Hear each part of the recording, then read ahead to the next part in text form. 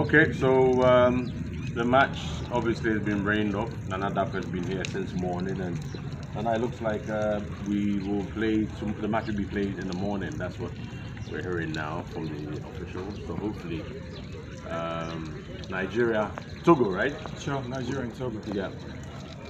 I think it's a force majeure. Nobody intended to, push this game to the morning, but the surface of the pitch doesn't ensure that we play the game today because the playing surface is not good enough.